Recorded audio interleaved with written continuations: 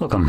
In front of me is a Samsung Galaxy Tab A7 Lite, and today I'll show you how you can capture a screenshot on this device.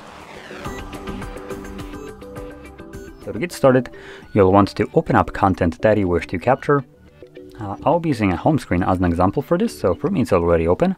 So make sure your content is open and visible, so anything that you want to actually capture is in the screenshot, is all actually on the screen.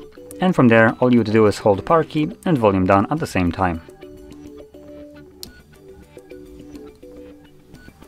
Or just press, let's see.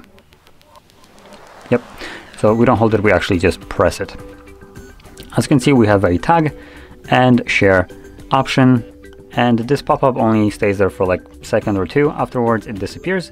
So once it disappears, you can then find your screenshots in the gallery application. And as you can see, they're visible under today if it's been captured recently, which for me it is, as you can see. So literally like right now. But hopefully you can find it also under like albums. So let's see. I'm gonna tap on the three bars right here. We have albums.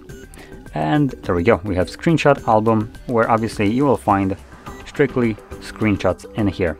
And obviously if you're just trying to look for a screenshot later on, in the future, after you captured it like some time ago, you can quickly, hopefully, find it in here, where you will only see your screenshots and nothing else. So anyway, with this being said, if you found this video helpful, don't forget to hit like, subscribe, and thanks for watching.